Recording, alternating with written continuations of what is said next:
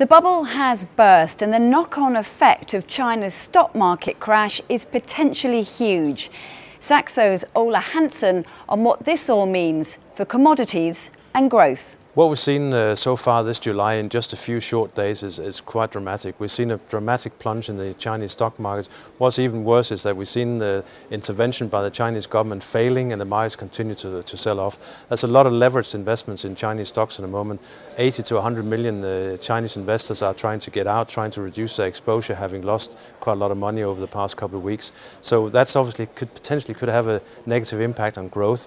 And when you look at commodities, especially the cyclical ones, energy, metals, they rely on growth and demand. Where's the demand coming from? China especially. If you look at the industrial metals, it's somewhere in the region of 40 to 50% of all metals being consumed by China. If we see that demand slows, then obviously that could have a significant impact on the supply-demand situation. Copper and nickel are leading the way downwards, says Ola. Copper is obviously very dependent on construction, especially in China, and with the risk of slowing demand and slowing growth, they are obviously being under pressure.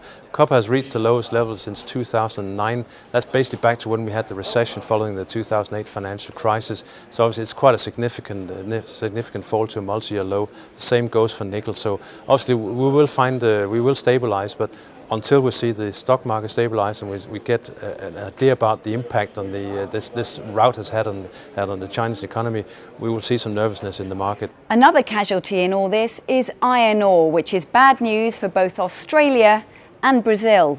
We've already seen iron ore sliding lower again over the past couple of weeks. Big producers in Australia and Brazil all fighting for market share. If demand from China slows, which we are seeing signs of at the moment, then obviously there's only one way the price can go, and that's lower. So at the moment we're back below $50 a ton. Some analysts have forecast it could fall as low as $30 later this year. So obviously there's some panic going on in that market as well. And Ola points out that crude oil has fallen around $10 in just a matter of days. What really kicked it off was the inventory report and rig count from the US last week, which showed a surprise rise in both. That put the market on the defensive, and now with the stock market crash in China, the demand growth is also being called into question. We have to remember that we've had stable prices for a couple of months based on the assumption that even though OPEC was continuing to increase production, we would eventually see a slowdown in production from the US, and we'll see demand growth continue to rise, thereby keeping the market balanced.